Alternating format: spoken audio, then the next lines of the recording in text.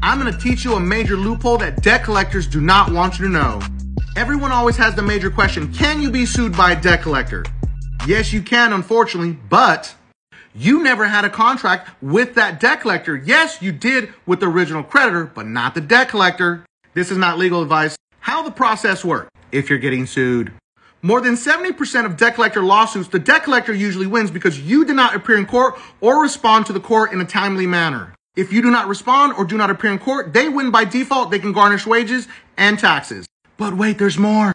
If the debt collector does not appear in court, then guess what? You can win by default. Now the case is closed. Last part's the most important. Now there's a 50-50 shot that the debt collector and you show up at the same time at court. Now is your chance in front of a judge that you request a contract signed by all parties involved, because we know you don't owe the debt collector. Judges want to see you fight back because the majority of people don't. If they don't have a contract, you'll win.